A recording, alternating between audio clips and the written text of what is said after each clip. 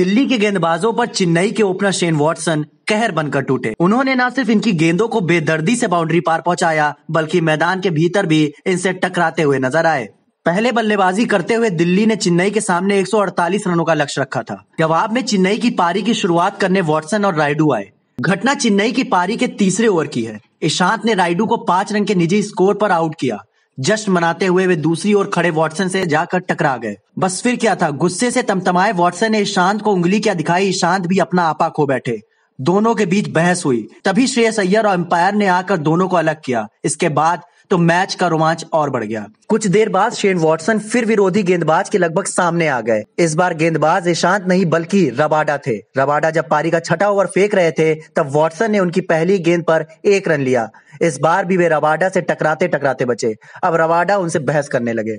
Watson से गर्मा गर्मी के बाद चेन्नई के बल्लेबाजों ने आक्रामक रुख अख्तियार कर लिया। शुरुआत सुरेश रैना ने की, जिन्होंने ईशांत शर्मा के ओवर में लगातार 3 चौके जड़ दिए। रैना ने ईशांत शर्मा के इस ओवर में कुल 4 चौके लगाए। वॉटसन इसके बाद भी पीछे नहीं रहे। उन्होंने 4 चौके और 3 छक्के लगाते हुए 26 गेंदों में 44 रन बनाए। वॉटसन का स्ट्राइक रेट 170 का रहा। हालांकि अमित मिश्रा की गेंद पर उन्हें ऋषभ पंत ने स्टंप आउट कर दिया, मगर तब तक वे अपना काम कर चुके थे।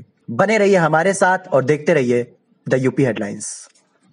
देश और दुनिया की सबसे पहले खबर पाने के लिए हमारे चैनल द यूपी हेडलाइंस को सब्सक्राइब करें और बेल आइकन प्रेस करें।